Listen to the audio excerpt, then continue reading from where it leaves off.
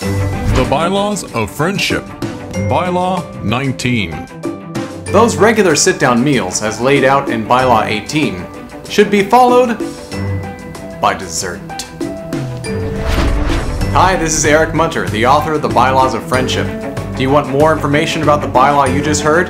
Well, the book is available for purchase on Amazon in print, or download it to your portable electronic device, available on iTunes and for the Amazon Kindle. Don't forget to follow me on Twitter and subscribe to our YouTube channel, BOWA World. See you next time!